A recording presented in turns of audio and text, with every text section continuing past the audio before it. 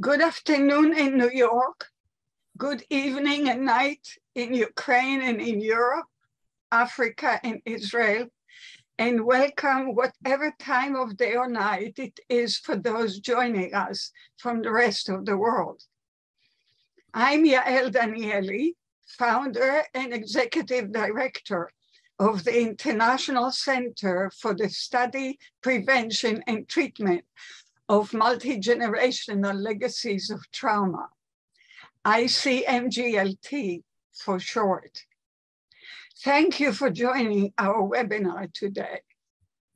This International Center for the Study, Prevention, and Treatment of Multigenerational Legacies of Trauma, commemorative, solidarity, psychohistorical, first of a three-part series webinar is held in collaboration with the Department of Medical Psychology, Psychosomatic Medicine, and Psychotherapy, Bogomolets National Medical University in Kyiv, towards the anniversary of the invasion of 24 February 2022. The hundreds of registrants to today's webinar from around 20 countries attest both to the timely urgency of this event and to the pivotal importance of the perspectives and issues it would illuminate.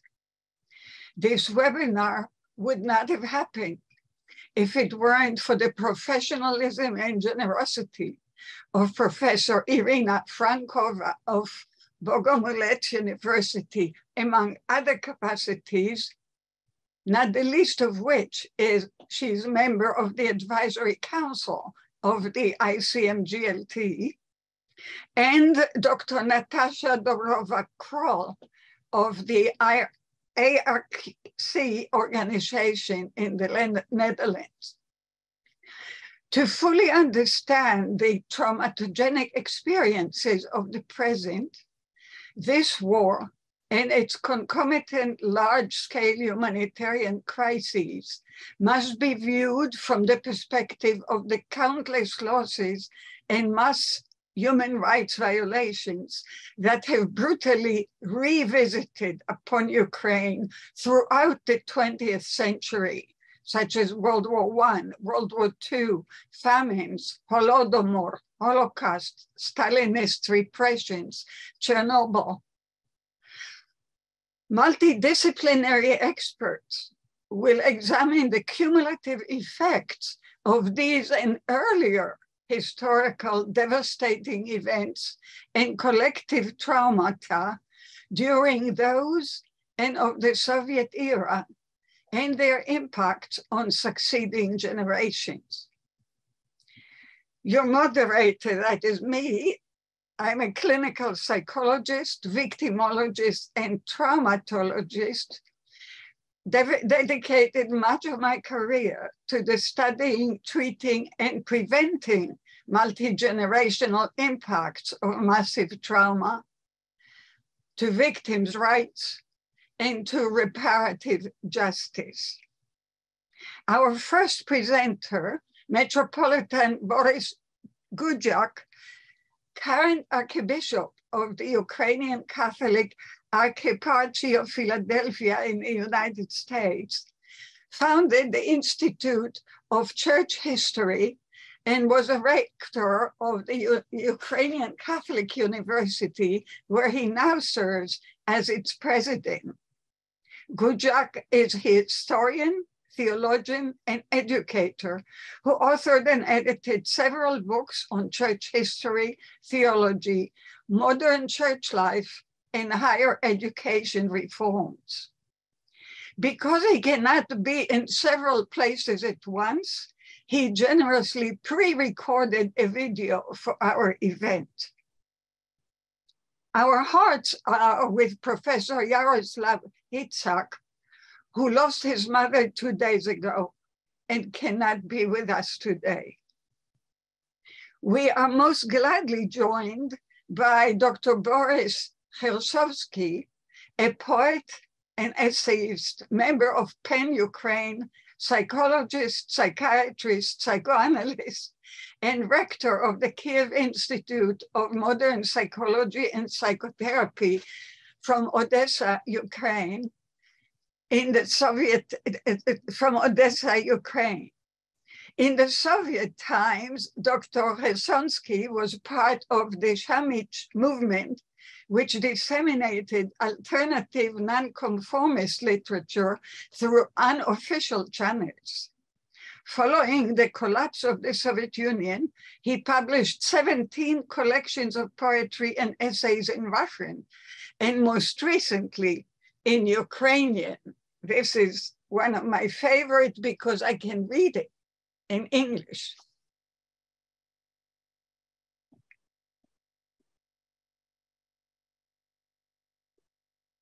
Boris will be followed by Dr. Oresto Suvalo, a psychiatrist, coordinator of community-based mental health services development at the Mental Health for Ukraine project, coordinator of projects at Institute of Mental Health of Ukrainian Catholic University, and co-chair of the Lviv region local mental health PSS group. Last but not least is specialist of trauma-focused psychotherapy and crisis counseling, Hanna Mokrusova. Hanna is co-founder and psychologist of the Bluebird, a non-governmental organization, which provides psychological, legal, and humanitarian support to people who survived captivity, their family members, and to families of the missing. We have an hour and a half for the webinar. Each speaker will talk for about 10 minutes. Following an interchange among us, I will open the floor to questions or brief comments from the virtual audience. Panelists will then conclude with last words. Please use the chat function and we'll do our best to respond to as many as we can. Feel free to direct your questions to a particular panelist or to the full panel. The screen is now open to Metropolitan Boris Guchak video.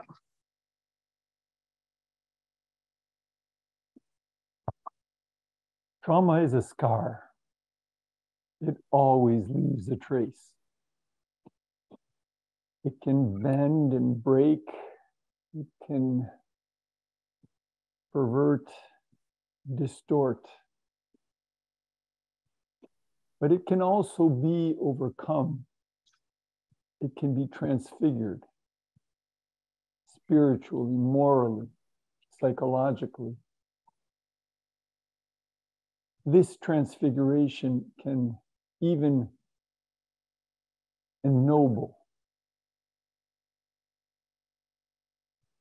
We are often unconscious about the fact that the trace and scars of trauma really do endure. 35 years ago, as a doctoral student in Kyiv, entering those elaborate Soviet-era metros, I was hit by the gate. To this day, every time I come into the Kyiv metro, I'm afraid of that gate, like a person who's been bit by a dog. This trauma can be manipulated. Maybe you remember the incident when President Putin brought in a dog into a meeting with Angela Merkel, who is afraid of dogs because she was probably traumatized by a canine. And he, with glee, saw the most powerful woman in the world retract. These are benign examples, simple, marginal, not lethal in any manner. What is being experienced by an entire nation that has been traumatized for a century? In the 20th, with probably 15 million murders, violent deaths, deaths that were not natural, 2 world wars, famines, an artificial famine, the Holodomor, the Holocaust, from generation to generation, in what was a systemic application of terror. A nation has had the trauma placed almost in its DNA. And now this 9-year war with a 1-year full-scale invasion. I've returned from Ukraine hours ago, and I've been there 6 times since February 2022. It is amazing how people endure. It is inspiring to the world how people resist. But the trauma is there. The country is in a perpetual state of mourning, daily funerals. The military chaplaincy in Lviv has 2 soldiers one day, 4 soldiers the next day. The entire families, the community that comes together to mourn the killing of beautiful young people. They're gone. As are the legs, the limbs, the arms, the eyes. So many paralyzed, so many orphans, so many widows and widowers. The trauma will be there for generations. History shows Ukrainians that trauma is transgenerational. The torture, I spoke with Taira, Yulia Payevska, held for three months. A medic who saved the lives of many Russian soldiers was tortured for 3 months by the Russian occupiers. It is so important for us to focus on the trauma with a view towards its transfiguration. Even the resurrected Christ bore the wounds. The wounds stay, the scars persist. But the human spirit can see through if it is helped with love and solidarity. The fear that remains can be overcome by communion, by fellowship, by gentle touch, by understanding silence, by patient, profound listening. The Lord is with us. We Christians believe in a God that took on the most excruciating pain and trauma. And he was transfigured. He shone forth with light and life. Light and life is our vocation. Freedom and justice.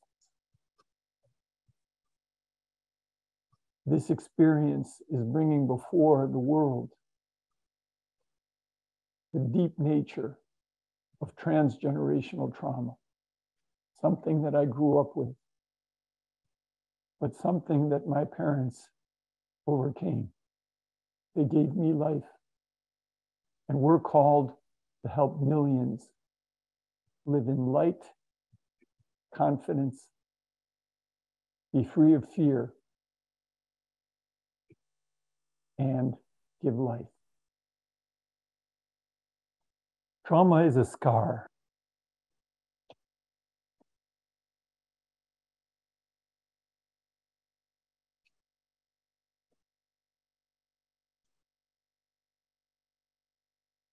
I now give the floor to Dr. Boris Khersonsky.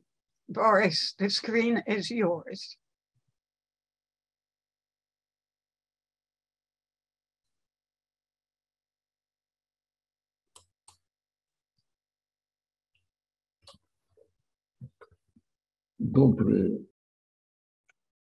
Good morning to everybody.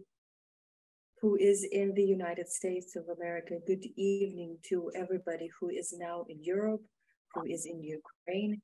I see that there are also people from China. They hear us now. And I cannot tell for sure what time it is now, and what is the internet greeting. Good time of the day to you.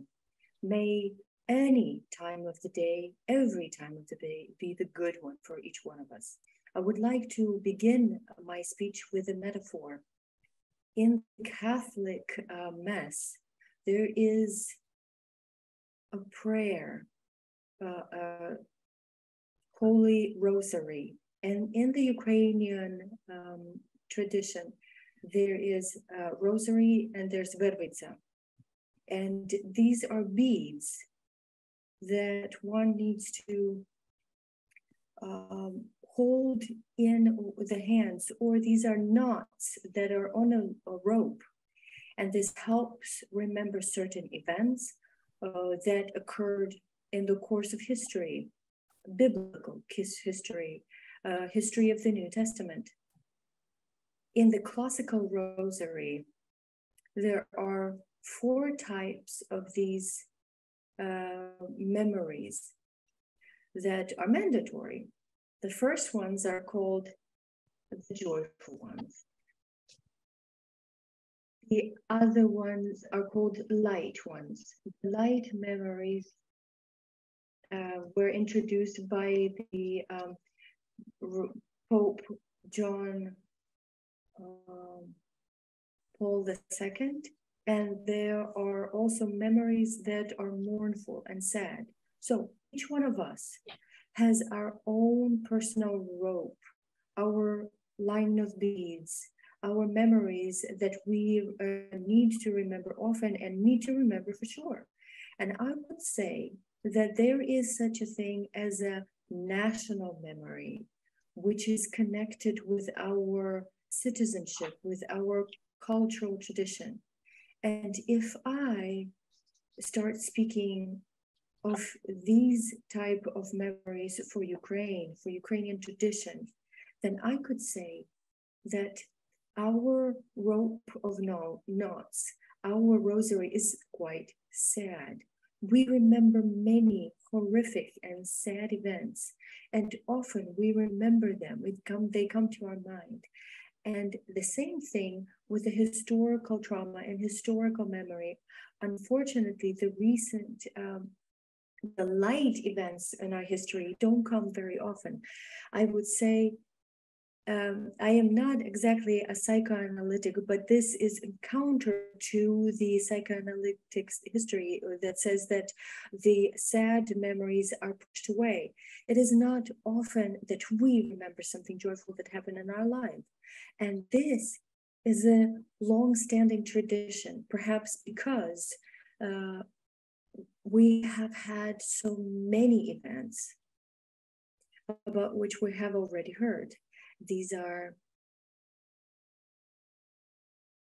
the traumas upon the revolution, the Stalinist terror traumas. For Ukrainian nation, this is the Holodomor trauma. For the Jews, this is the Holocaust trauma. And these 2 traumas have carried away with them almost equal number of people. And they were horrific and cruel. We have gained our independence just recently. In the historic context, we are a very young state. And at the same time, we're a very ancient state.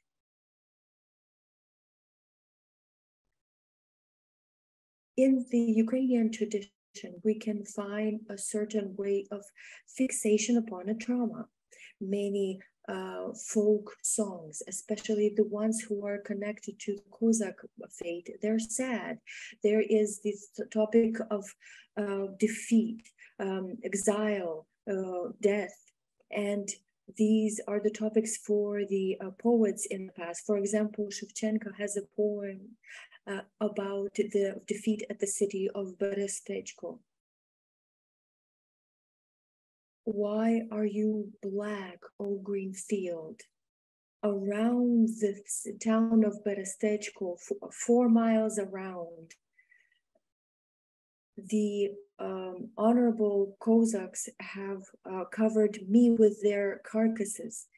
How many feedbacks we received when the Heavenly Hunter died. And indeed, Ukraine has seen all too many traumatic events like this. And the topic of the suffering of a hero, suffering of the Ukraine, is one of the most outspoken. Again, Shevchenko, who writes that I don't care whether I live in Ukraine or not. I do not care whether I am remembered or I am forgotten, but I do care if Ukraine would be lulled to sleep by evil people and would be robbed in the flames. Oh, I do care about that.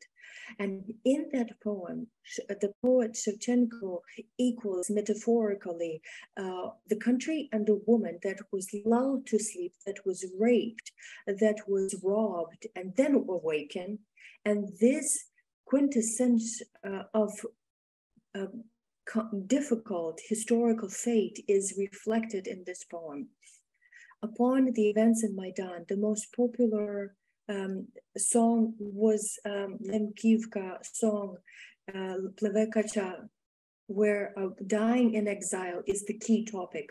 So in our collective rosary, we are missing light and joyful events. There's a phenomenon of accumulation of traumatic experience. Does that influence the collective conscious? Does indeed a hero who suffers and died is the main archetype of the collective of subconscious of our nation, but all the archetype are ambivalent, and hero archetype contains victory, and sometimes heroes flip to the opposite.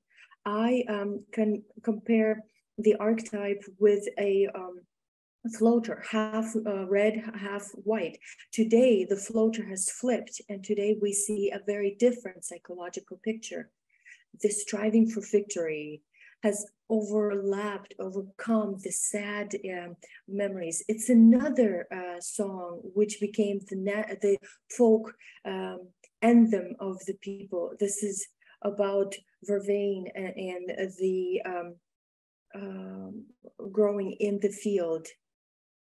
It's about bringing joy to the sad Ukraine, to free the brothers Ukrainians from the Muscovite chains. The decisive factor is the presence of the independent Ukrainian state that doesn't require protection. The Russian failed to notice that over the last 30 years, a new generation came up, which wasn't loaded, apart from all of the propaganda efforts. And Ukrainian propaganda is accentuating suffering, Holodomor, Holocaust, the defeat in the course of history of Ukraine. And in spite of that propaganda, these people are not overloaded with the negative historical experience.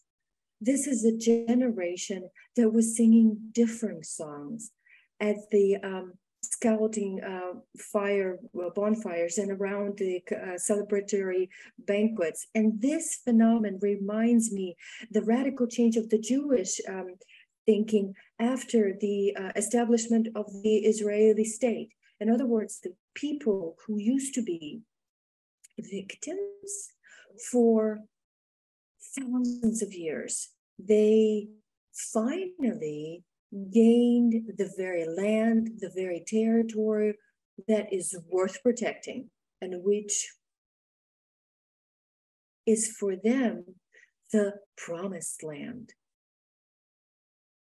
And when Ukraine has gained its independence, it also gained its promised land, the land that is its dear one, the one that is worth protecting. And unfortunately, there are the ones to protect it from. So we're dealing here with a powerful enemy, which I am sure Russia is being guided by unhealthy, soulful person with pathological personality disorder who doesn't have good contact with reality and is unable to make good decision. And this stubbornness and narcissism is typical for the person. And here's what I want to say.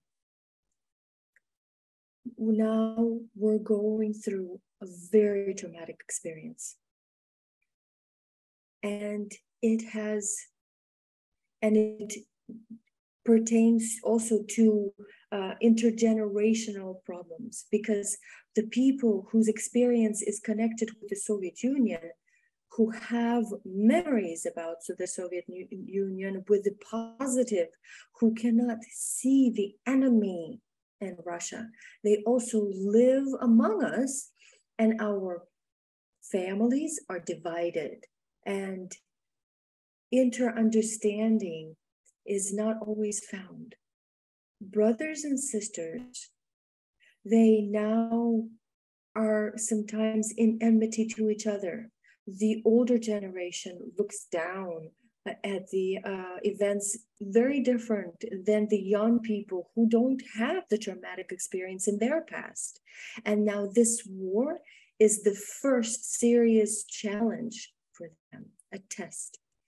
And again, I want to compare the fate of Ukrainian and Jewish peoples. And this is the challenge for the diaspora. Ukrainian people has a large diaspora. And we have heard the Metropolitan Boris Hudzak, who is now in charge of Philadelphia hierarchy. And before that, he was in charge in France and Belgium, the hierarchy of the Ukrainians. And in the USA, in Chicago, not only in Philadelphia and Canada, we know that it is a large territory which rooms many Ukrainians. So this event, which now is occurring, it is leading to the fact that both those who are outside of Ukraine have gained the land that they can take care of. The same way that Jewish diaspora is taking care of the territory of the Israel state. And I'm not sure who is taking care more of diaspora about Israeli state, or the Israeli state about its diaspora. But the point is that this land is there. It continuously is under threat of destruction. And this ensures unity of the people. And paradoxically, the paradox that I want to highlight, it lies in the fact that the very thing that was supposed to deepen the historical trauma, it is reducing the trauma. Despite the murders, despite all of those acts that Russia has committed in Bucha, in Irpin, in other towns. Besides, in spite of all of that, the unity is strengthening, and the support that we are experiencing, it helps us to so many with whom I work as a therapist to move this negative experience away and to look forward and not look back. Now, I shouldn't be saying the name of the rabbi who said that a human being is very strange because the human has eyes in the back, looking back on what it knows, but it doesn't want to look forward on what is in front of the person. So now we have turned around. We don't look back as much. We're looking forward. And the word victory, it is like a healing medicine. it helps us go through these horrible times. This is what I wanted to offer to you, and I thank you for your attention.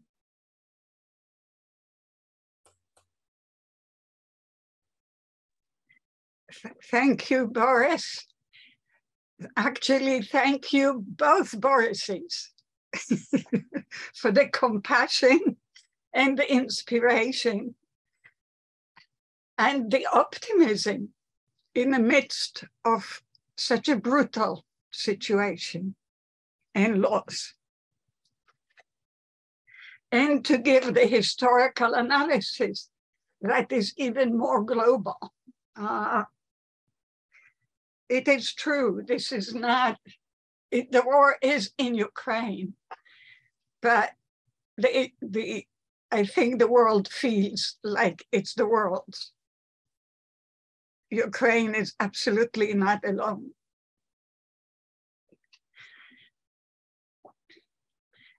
Orest, please, the floor is yours. Good day, good time of the day. I will be speaking English. Do you hear me? Do you hear me now? Thank you. I will be speaking English because we have a lot of international guests. Orest, you are muted. You are muted. No, yeah, we can hear Orest in English channel. Have you chosen the language? Okay, if other people made my mistake, you can hear him on the English channel. Thank you. Sorry. Okay, thank you so much. It's a big honor for me to be here among such respectful participants. And before I start speaking, I want to thank the Armed Forces of Ukraine for the fact that they have possibility to be here with you and to have possibility to share my thoughts and my experience. And I also want to thank international community for supporting Ukraine, which now is defending its right for existence and its identity. I especially want to thank you, Dr. Yael Daniele and Irina Frankova, for invitation. During my brief talk, I would like to say about Ukraine and maybe in superficial about mental health in Ukraine in context of the past, present, and future.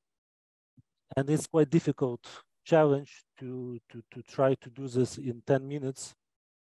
And we know from the public mental health perspective that war, disasters, emergencies, violence, this is like huge social predictors to mental health disorders. And we understand influence of these states to the mental health, not only for the person, but also for generations. And when we are looking through this spectrum to the past 20th century, as already Boris Khersonsky and Boris Gudzyak told, the 20th century was very traumatizing for Ukrainian population, for different nations who live it here. And also, this is story of resistance and of resilience.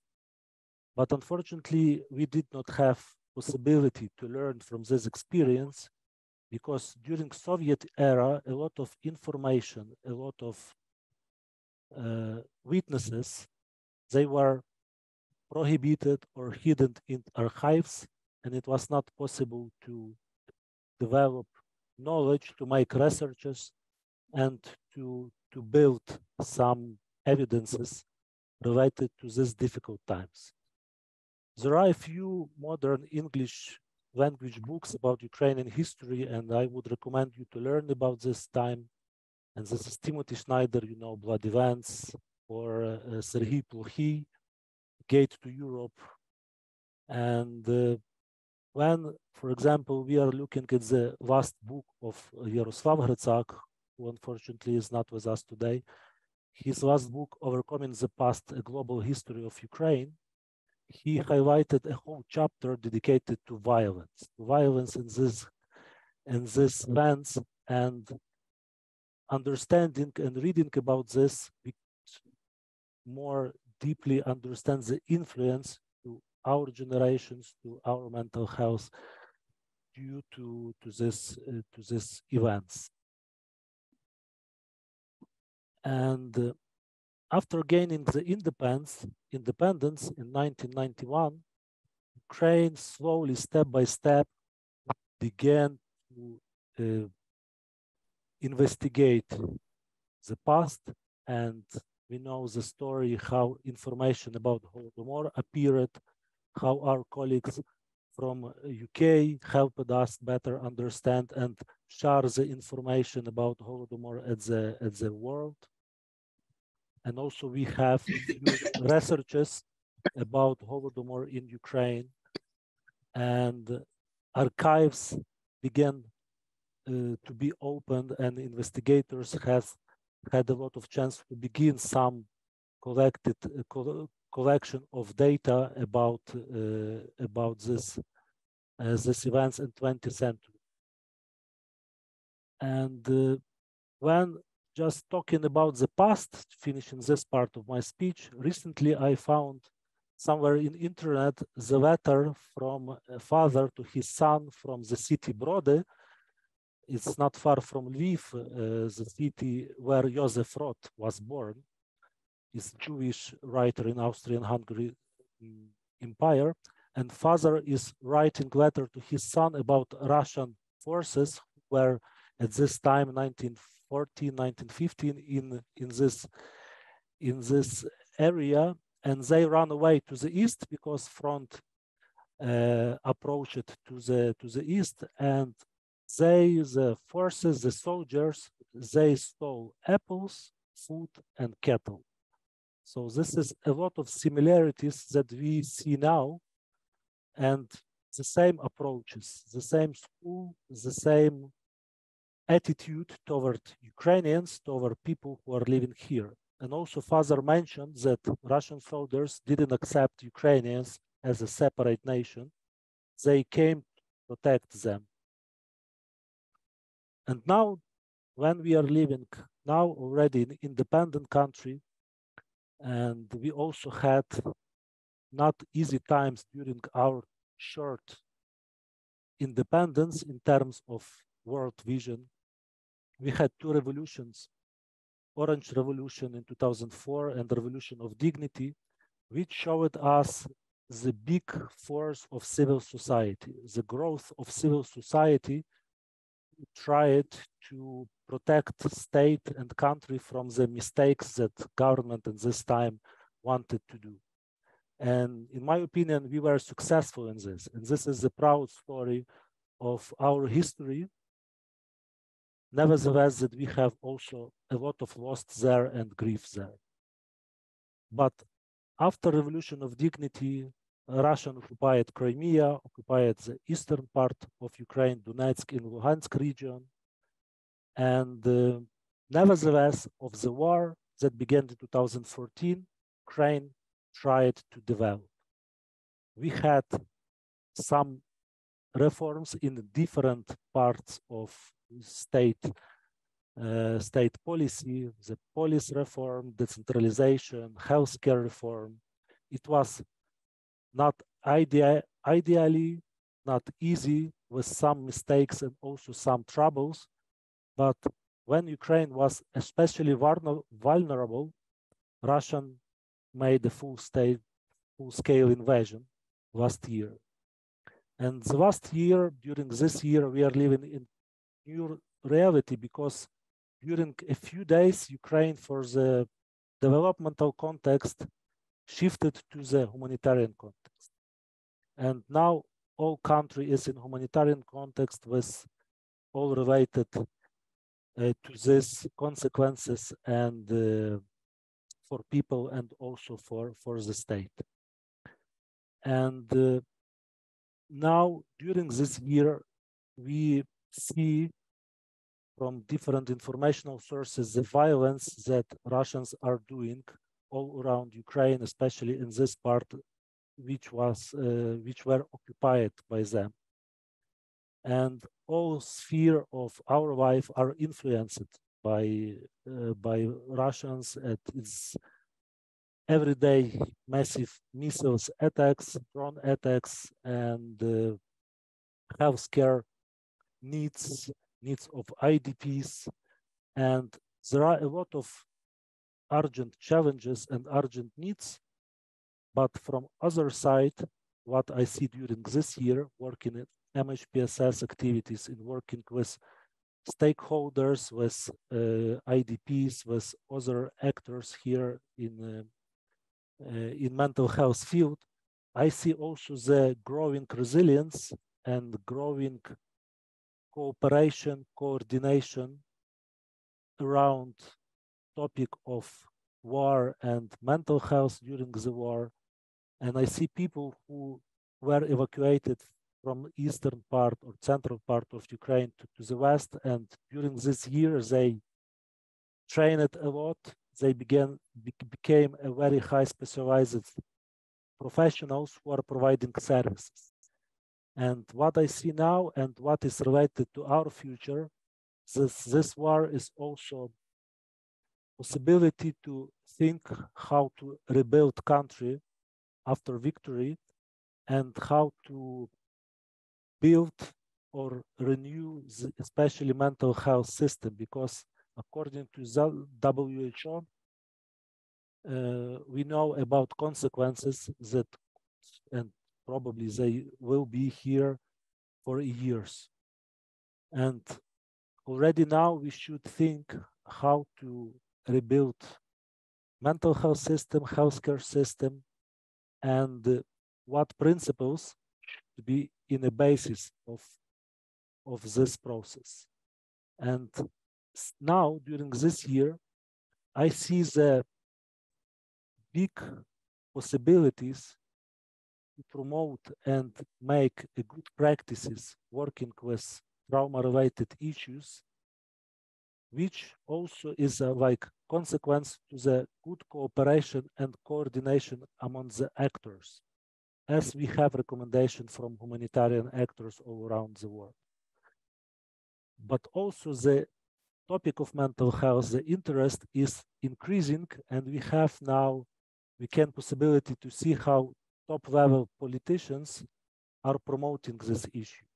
And this is good possibility also to look for resources, to look for people, to create and establish the new evidence-based, human right-oriented practices, which could be served not only by specialists, but also to promote service provision about non-specialized services, which could provide not high intensive intervention, but low intensive intervention. And we will have possibility to cover more people with support, peer support, with network building, and promote, develop services among communities. And I think that this process should be based on the values and principles according to the human rights oriented approaches, recovery oriented approaches, and also trauma informed approaches. And I think when we will promote more these issues, we will much more better overcome the consequences and increase our resilience in rebuilding Ukraine.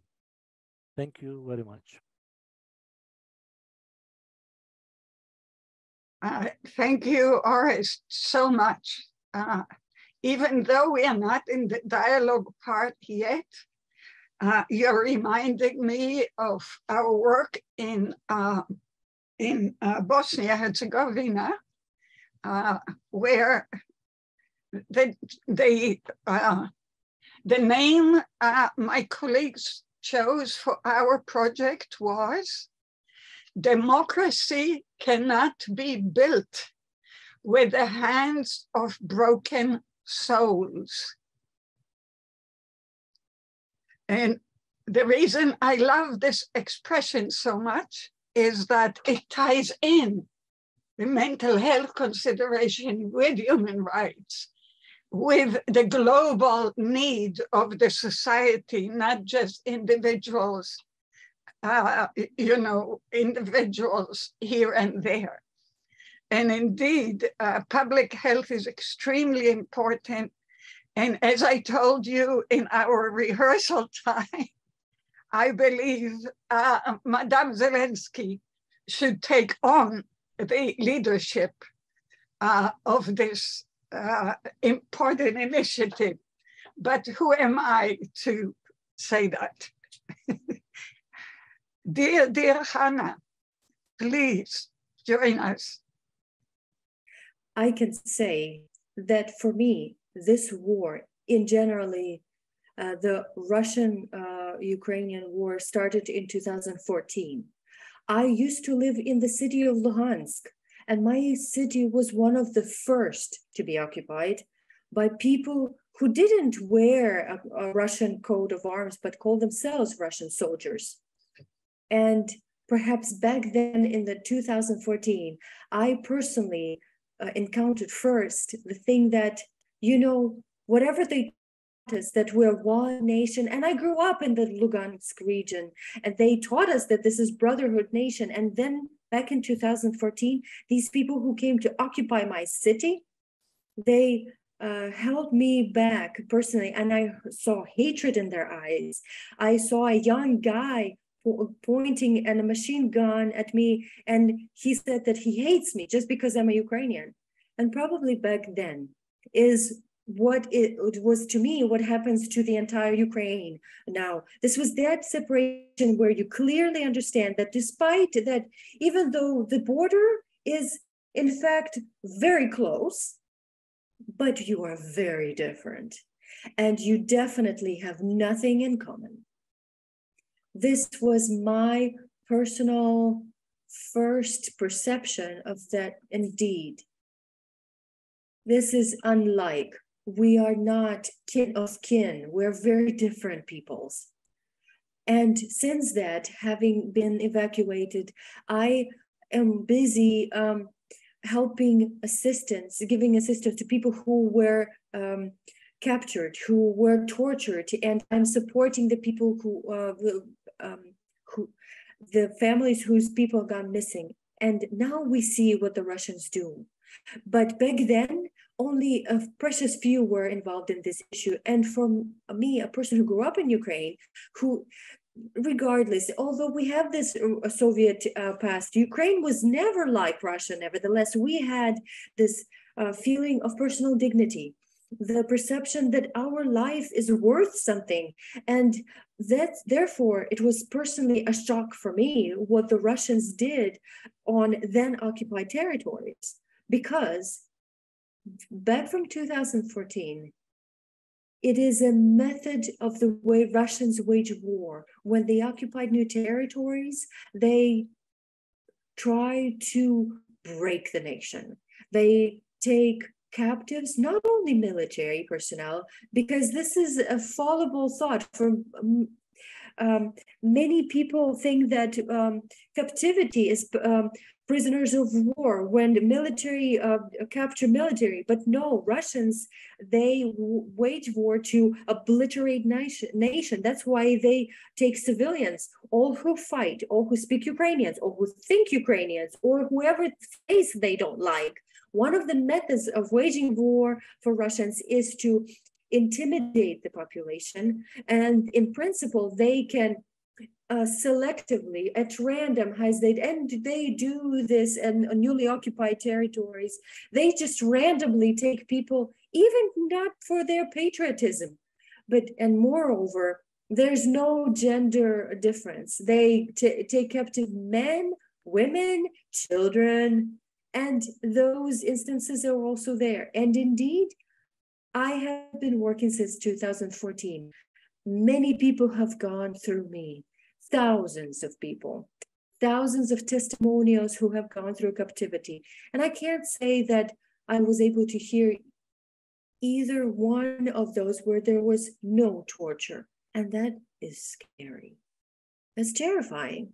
We understand that indeed what Russians do, they're trying to break humanity, humaneness. They're trying to change the feeling of dignity. And even what we observe on those liberated territories, there are people who suffered, who were tortured, that caused a horror. And there are some people who say, oh, they were nice, they were polite, they just killed my dog and robbed me.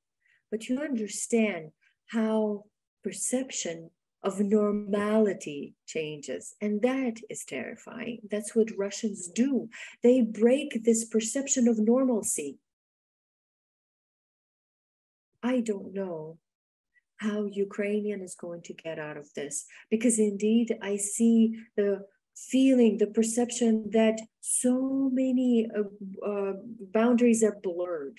When we speak of gender or sexual violence, many people don't understand that if a person is forced by people in military uniform to undress, that is sexual violence already. They say, no, there was no violence. They just asked me to undress.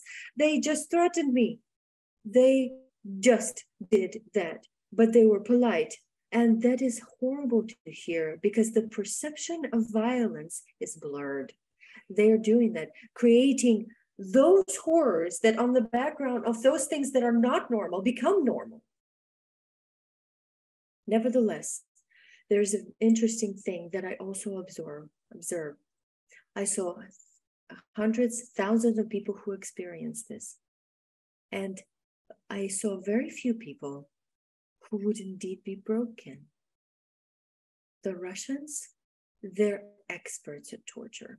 They do things that honestly, I have never even read anywhere. I couldn't imagine if the human beings can do this to other human beings. But I see these humans who have gone through these torture, who get on the other side, get out, and they're unbroken. So I have seen many people, and I don't know where each one of them finds strength, but I see they keep living. It's hard. We work very much. There are certain consequences, but these are live people who have overcome terrifying, horrible things, and they find strength to keep living. And for 9 years, I have been asking myself a question: where do Ukrainians have strength? This is indeed an incredible experience to see every time people who have survived, who have find so much strength to live. This is an incredible experience that makes me personally, despite all of the things that I hear, to find strength to be inspired by all of the people. And now, after the full-scale invasion of the war, the world has started looking at some of the atrocities that the Russians are doing, but they're not doing it only to us. The Russians do this everywhere they show up. And for me, as a Ukrainian, what holds me up, that these crimes are spoken of all over the world. We're not alone with this anymore. I'm so grateful that there are so many people here who have joined to this webinar who want to hear about Ukraine, because again, as a psychologist who has worked with people who are going through loss of dear people, I often see that the people surrounding, first they want to help to those people who are dear ones and they're working with the loss, but then they get exhausted. And of course, life goes on, and people who are going through a loss, their dear ones don't have any strength. And you know, for me as a Ukrainian, it's really terrifying thought to think that the world's going to get tired of us. Our war has been continuing for 9 years. The support is very important to us. It is important for us to be part of this world because we're fighting for our liberty, for freedom, for the ability, capacity to freely think and to have this freedom. And we want to be part. We want to see support. And it is scary. You know, it is our war. and the rest of the world, how long are we going to have to help Ukraine? It is scary that at one point the world will say, well, come on, that's enough. Let them do it on their own. And that is why here I'm really grateful for all of the pieces of attention. We don't need that much. We need to be seen. As simple as that. That support, this ability to see us, our strife. We are coping and we will be fine. But please see us, talk to us, look at us. Don't close your eyes. Thank you.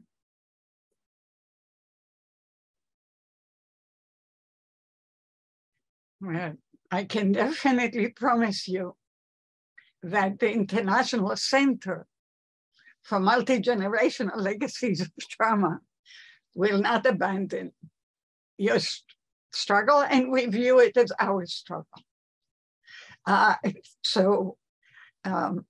As small as we are, we have, as you see, we have a wide network of caring people who I don't believe will give up at any time. And thank you for speaking from your heart, which I'm not surprised about. And thank you also for underlying the fact that the torturer compromises his or her dignity and has to live with the effects of that.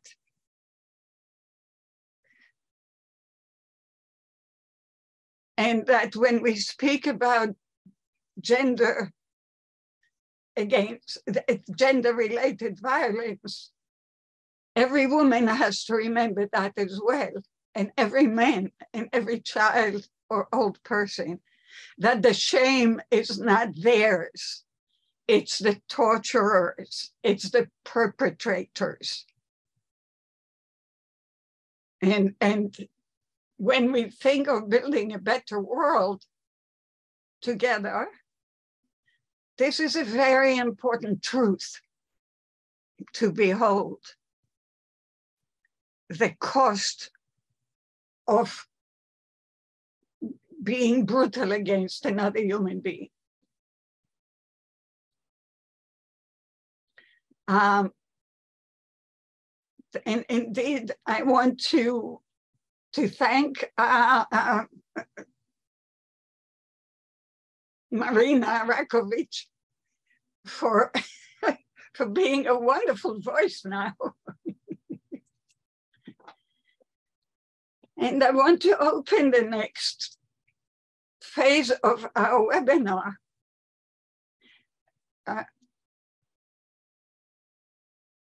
And please, would you like to comment on each other's presentation? Would you like to add anything to your own presentation? This is the interactive part. And I would appreciate, Boris, you promised to speak English this time, and Orest, please, to make the English speakers feel welcome. I mean, the English audience, speaking audience, to feel welcome too. So please, we can go the other way. Hannah, would you like to start the second phase? In Ukraine, and I'm sure we will have excellent in Ukrainian. Do you have any thoughts about the other, you know, the Metropolitan and Dr. Chasonsky's and Suvalo presentations that you would like to share? If not now, let Orest you start. And Hannah, take your time. Go ahead, Orest. I think that Hannah made a very profound and deep speech, and this is real heart touching issues, and I would like to thank you, Hannah, for what did you say, because I also understand that our capacity to work with these problems and with people who have these problems are limited. And I'm afraid that not afraid, but I would like, and I think that we should to share capacity to work with this type of problems, but not all specialists can support this. This is also like challenge for specialists to work in this type of struggles. And I'm afraid that we should make what we can not to keep people be hidden, yeah, or forgotten, who passed through or this tortures. And this already we discussed with Yael about this like worldwide movement to fix all this human rights violations, tortures, and other crimes. And I remember the book from Vladislav Aseyev. He's also a journalist from Luhansk, who was imprisoned by the prison in Luhansk, or I do not remember, or Donetsk, in this factory isolation. Yeah, and he described it, and now this book is also translated into English. So I strongly recommend you to read about this, because in my opinion, in 21st century, such inhuman behavior, this is unacceptable, and we as a worldwide community and specialists should to do what we can to overcome this, and also to recognize this in the human way, yeah, to put this in the front of the cart and try to do a lot to predict this. And here also I remember the speech of Ukrainian Nobel Prize Alexandra Matviichuk, which is also put a lot of attention to this issue. So Hannah, thank you so much for your words and what you are doing, and keep doing, keep in touch, keep strong. Thank you.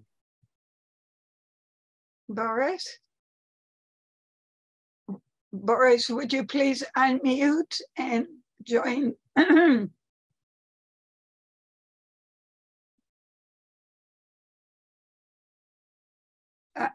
Good. Thank you. I should add that the common of traumatization of a people in Ukraine is a Soviet oppression. When it to tell about historical traumas was forbidden. It relates to victims of Holocaust and victims of Holodomor. The book of Robert Conquest, Harvest of Sorrow, which described this terrible experience of a mass killing by starvation, was forbidden, and people who distributed it were interrogated in KGB. Nearly the same about Holocaust.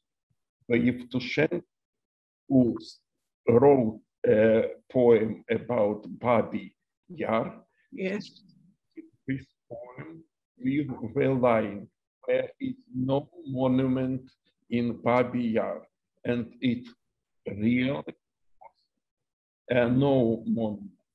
I have in my collection a copy of document from KGB, where it was about the attempt to organize a small meeting in Babi Yar place. And it was a letter from KGB to Central Committee of Communist Party that we will prevent this. And this is the same about Holodomor. And I know personally a teacher of Ukrainian language who spent in special cost of 7 years because of distribution of information about Holodomor. I know a man who has a whole book of Grossman, everything is flowing, and there is a chapter about Holodomor. He was interrogated for 7 hours in KGB for his book. So this oppression of memory is a part, very important part of traumatism. Then I am very grateful to Hannah, who had a terrible experience, and she survived. Not only people with them he was speaking, but she herself, because the dialogues with people who passed tortures is a very painful experience. I had about 25 persons who survived, you know, and she passed through thousands of people like that. Actually, I really, for me, started or in 2014 too, but I realized it is a real war and it will be continued. But it was no my personal experience. I had a different experience because I lived in Odessa, predominantly speaking city, and actually, Ukrainian language was popular in this city, and it was maybe related as a rural language. And for me, because I started to support Maidan, it was a very painful experience because it was a kind of rejection from my Russian friends. Still, I speak sometimes Russian, sometimes Ukrainian, and it is another trauma when your native language becomes the language of your enemy. It survived through that person. I could say it is not easy job. Hannah, thank you. And I totally agree that the Russians who are in Ukraine now, they are horrible. And I even can't relate to them as people because of this brutal relation to us, you know. Thank you.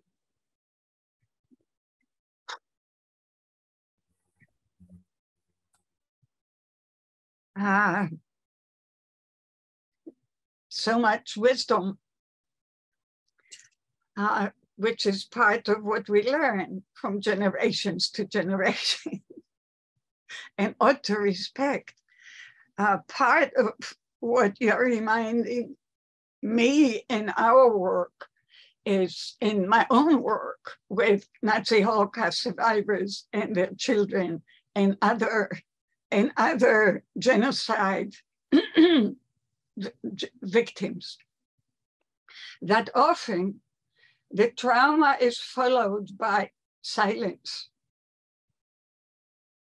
Sometimes it's politically driven, as you mentioned, right? Under certain regime, silence, in fact, is part of the trauma. And part of the task, I think, for Ukraine looking toward the future is to speak, to learn about all the unspoken silences in all of the related languages. So it won't be a burden of this conspiracy and secrecy that, in fact, one of your poems, so many of your poems speaks about. Actually, we are going to, as I mentioned, this is the first of a series of webinars in the we will have on Chernobyl on April 25, and in November 26, we will have another webinar on the multi-generational legacies of Holodomor.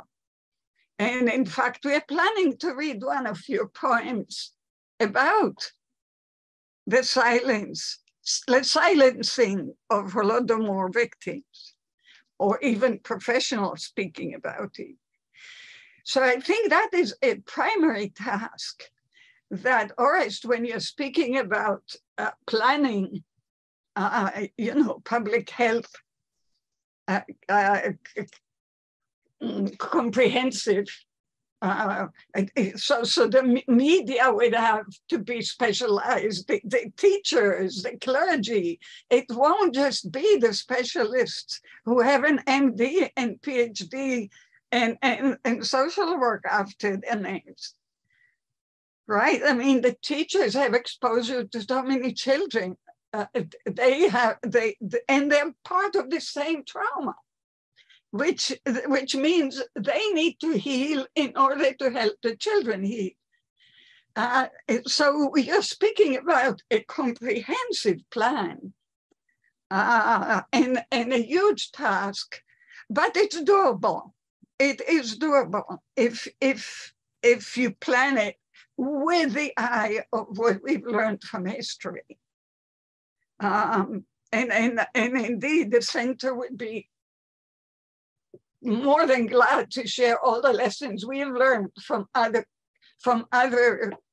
post-war countries, and the need to rebuild. And one of the reasons for the urgency of this is to tell the international community not only not to abandon Ukrainians during this horrible time, but also not to plan only for infrastructure, not to plan only to rebuild buildings, but to be absolutely committed to rebuild people, to heal individuals, families, communities, the whole society. So indeed, democracy will be possible. Genuine democracy will be possible. Hannah, I wondered if you wanted to add anything at this point before we open the floor to questions from the audience.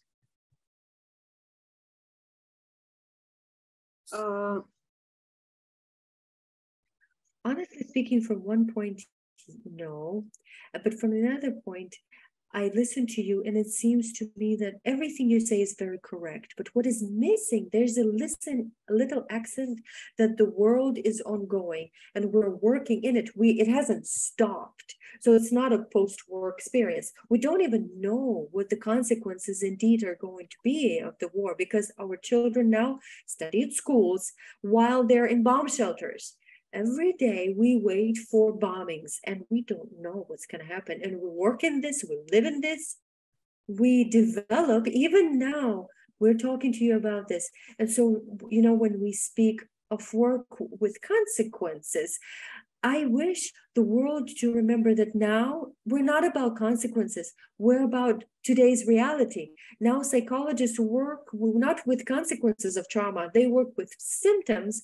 We are working with the crisis. We're working in the war. We cannot work through trauma now because we're still in it. And it seems to me that that's where the accent needs to be. And we need to keep that in mind.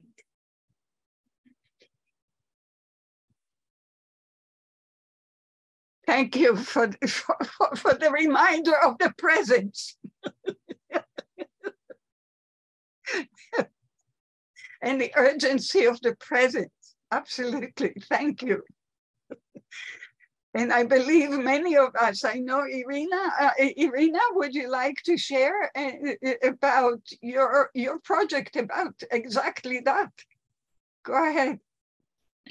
Yes, thank you very much, Yael, for organizing this excellent event. And thank you, dear colleagues, that you agreed to participate and you joined. And basically, Yael, anybody who we approached immediately said, yes, we want to contribute. And this was very promising that this type of event is of high demand. And I was amused by wisdom of Boris Grigorievich and practical approach of Orest and very personal experience of Hanna.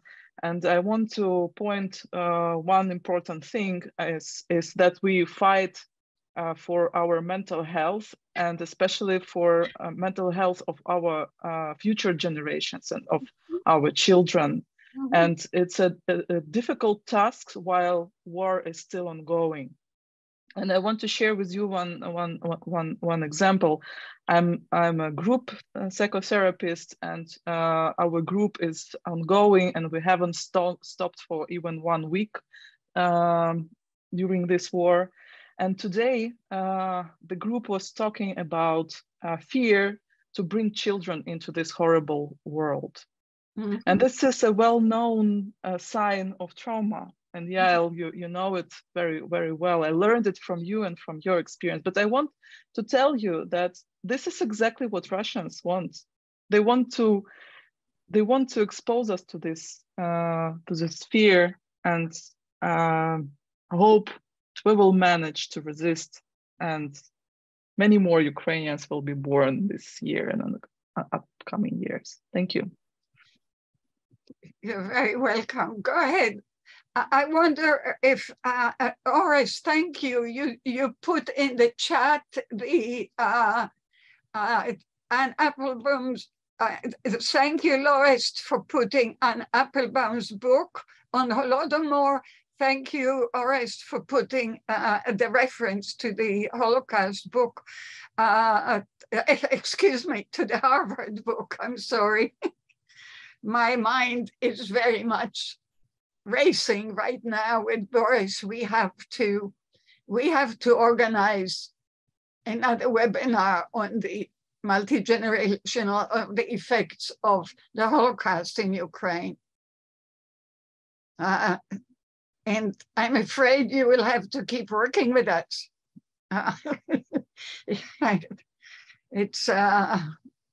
It's a lot of work, but I believe it's absolutely.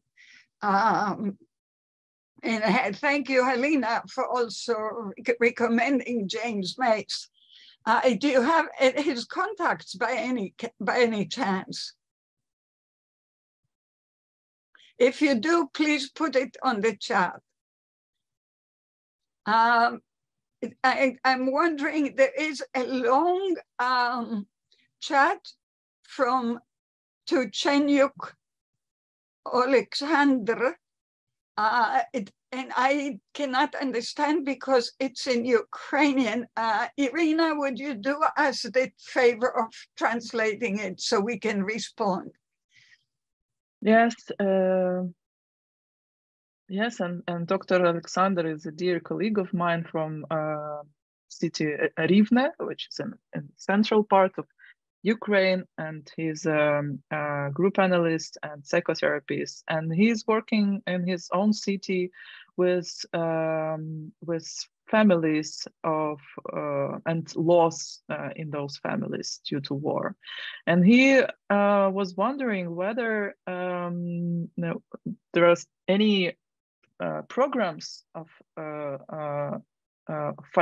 financial support exist, or donor programs to provide this service for those families for free, so that his time would be paid by national or international programs. And this question was specifically addressed to Orest. Yes, and Orest just put his email. Yeah. Thank you. Thank you. Boris, would you like to attempt to answer this? This was to Orest.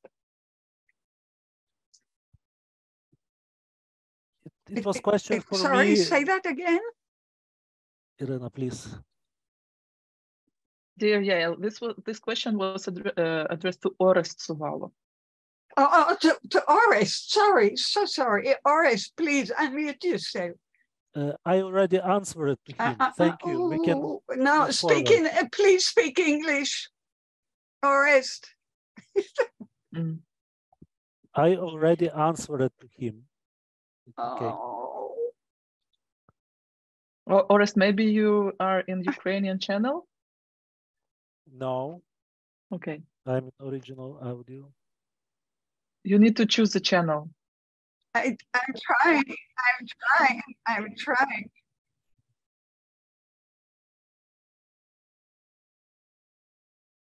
Oh, thank you. So Orest answered the question.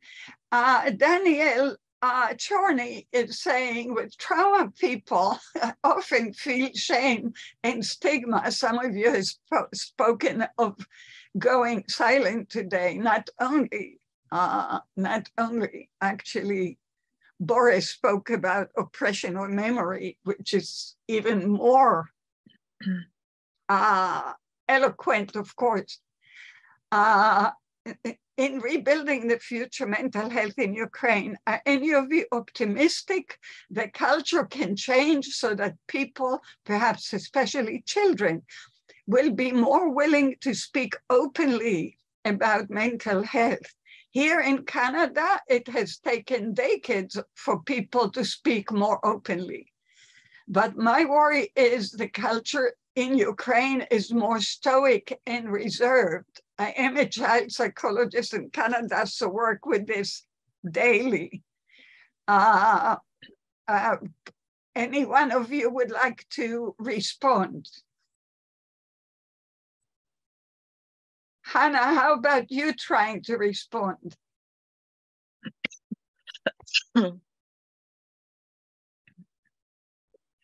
Honestly speaking, indeed, it scares me to speak about children. This is our category. These are people who were captured, their families, and what families of those who gone missing. And what I see there, when adults are going through trauma, the children become adults. The children start taking care of the mother who's left behind. And if it's a boy, that they take over the role of the father. And indeed, way too often in traumatic events in Ukraine, I see that the adults are trying to solve problems of survival or breaking free, and the children, they are set aside, and the children are forced to be adults in the family that is overcoming trauma. And I don't know what's going to happen later on with these children. I don't know what are the issues that these children are going to turn to psychotherapists with. But today I see that way too often children is the thing that strengthens the family and helps the adults who are in great suffering to hold on to. I'm not sure if my colleagues agree with me. I don't know if they have similar observations. I want to add an important point about the ongoing war. So we've learned that many people, they try to stay resistant because they try to, fight and survive. And minority can afford, talking about trauma and crying about trauma today.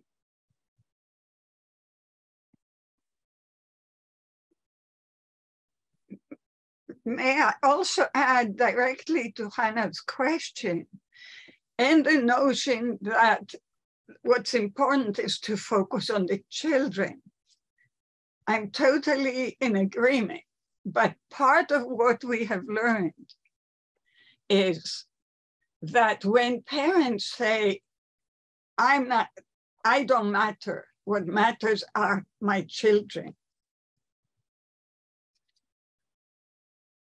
leads to effects that don't help the parents or the children. So particularly the children who are not born yet. So please learn from our experience with Nazi Holocaust survivors and their children, and with many others, that while, yes, the focus on the children is number one, before number one has to come the healing of the parents and the society where the children grow up. So please remember that. In this area, nothing is just simple, of course, because we are dealing with human beings, particularly in the middle of a mess and a chaos. But unhealed parts of the parents, whether consciously or not, might find their way to the children's lives. Not intentionally.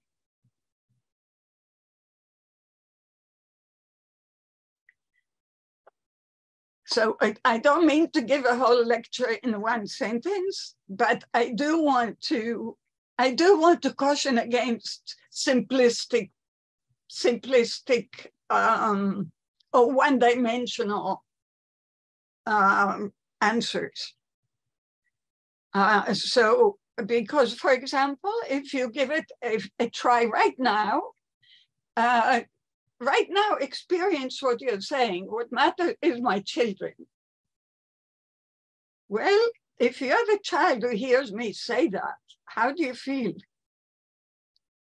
You might feel guilty. You might feel the burden. You don't necessarily.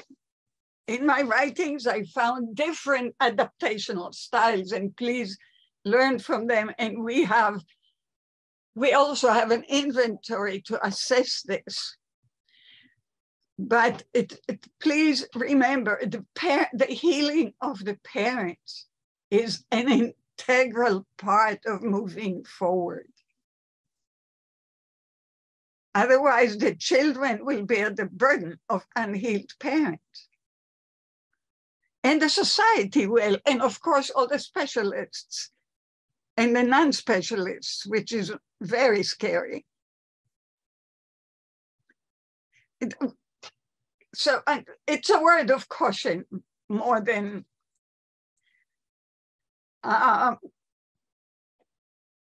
Sandra Rose, thank you for your comment, viewing that. Again, this is an ongoing conversation, of course, not only different webinars, but we will work together anyhow. But Irina is telling me we do have one question from Julia Richter. Thank you, Julia. Julia is in Hungary, worked with us on creating the inventory. So Julia is saying, thank you for this webinar. My organization in Budapest is working with refugees. Our experience is that there is a great resistance toward mental health help, except for children. So they are the ones who carry the symptoms, and through them, we can reach the parents. Oh gosh, Julia, thank you for the wisdom. And that brings us back to the question that was asked before. Would Ukrainian culture be open, or will it be willing to open the more direct approach to parents, not only to children indirectly? So again, you're putting the children in a position to heal the parents. Okay, please just remember this conversation. There is so much to say. There was one more comment that I wanted to report before we close, which breaks my heart that we close. From Florence Dridger. She writes, the Florence Center in Zaporizhia provides some of this response regarding trauma-based needs. Yeah, wonderful. Thank you, Florence. And I'm sure there are others. Orest, what you said before about needing to coordinate and to collaborate is the task. Go ahead. Thank you very much. English, please. I'm speaking English. I'm trying to speak loud, so you should to change the channel probably. And for me, it's thank you very much for this discussion and for this opportunity to share our experience and what we are feeling, doing, and with what we are struggling now. Because as Hannah told, this is an ongoing process. We are deep inside the traumatization, and we have a lot of challenges from many directions. So, and to be honest, there is no always the answers to these needs, and why I would like to see the good communication and cooperation between different stakeholders to try better cope with challenges and needs, and this is very difficult task. Mm-hmm. From this, everything is beginning, but the reality is quite other. And I have to maybe some summary for this discussion, just to keep going this, and we need this. We need to be heard in the world. And also, I think would be good if it's possible to make collection in your website probably about English language materials from Ukraine, and also to try to translate into English some memoirs on some books of witnesses from the 20th century, because we have a lot of memories from Ukrainians, Jewish people who survived in 20th century and wrote in English, in Ukrainian language, but it's not well known in the world to understand that we have the deal with the same approach, with the same attitude toward people, and it's already 100 years, and we world didn't make a summary for this, so we world didn't attempt some steps to prevent this.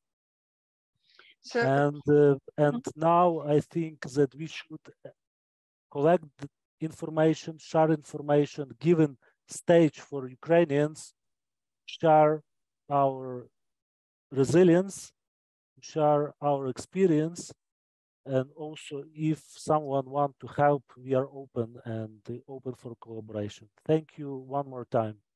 Well, thank you. And for the audience, you will receive those who registered would automatically receive the recording. Of course, each one of you will have the full recording. As I said before, in this series, the upcoming webinar is April 25 on Chernobyl. And next is November 26 on Holodomor, but I'm sure we will have some more in between. And of course, we have other, not only Ukraine focus. We have on the 15th of March, we have a webinar planned on Aleppo. On the 31 of March, we have a webinar of artists, indigenous artists, talking about the meaning of their art as resistance. Okay, and onward, of course, in April, we will have many others because we do have the Rwanda. April, you know, is Genocide Month. On the 7th, it's the anniversary of Rwanda. Then you have on the 17th, Cambodia. On the 24th, Armenia. At the end of the month is Holocaust. And so we have a lot of work. And of course, also in June, Hannah, you'd want to know, in June, we would have June 26 or 21, is it International Torture Day? We'll have a webinar on torture. So that would be very important for you to attend. Please follow us at the center. We are active all the time. And as you see, we have extraordinary human beings working with us. I feel so profoundly humbled. Boris, would you please say some? No, we have the last part of the webinar is last words by each one of you. Who will start? Boris, you will be last. Let's start with Hannah. Hannah, what last words would you like to leave with the audience? And actually with the international community?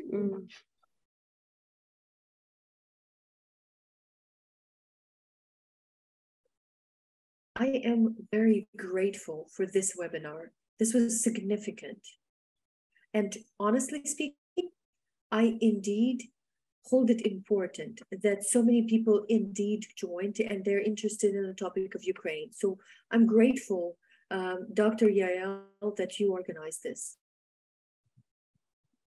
And I would say your last word is, we need you in the present. Thank you. Orest, please. Thank you one more time, Dr. Yael and Dr. Irina Frankova, because what you are doing is a big resource for us to have 1 hour of time to reflect what's going on and to think about issues, and also to show our situation here and just to exchange the opinions. And I wish you good luck, and I'm open for cooperation, and hope that a lot of good people from Ukraine will have possibility to present our experience. Thank Absolutely. you so much. Thank you. Irina, would you like to have a last word here? I will just comment on the chat. I was looking through the Ukrainian and English comments, and I see a lot of appreciation, and as well that the topic on how psychotherapists, the counter-transference of psychotherapists to this topic of multi-generational trauma is very important. Hopefully, we will have time to talk about this in our future webinars. We will have a whole webinar on that for sure, and many of them, absolutely. Boris, you have absolutely the last word.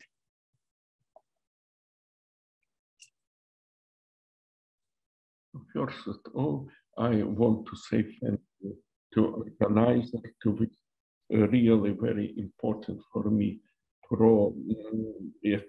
project, which really let us possibility to speak out to a broad audience and share our thoughts. And I want to say thank you, Marina, who very well how difficult was your job this today. And okay, I am open for collaboration. Our institute in Kyiv has a programs of support of people with trauma. We have some groups who are working, and I personally is always open to consult people who pass through this terrible experience. Thank you, thank you.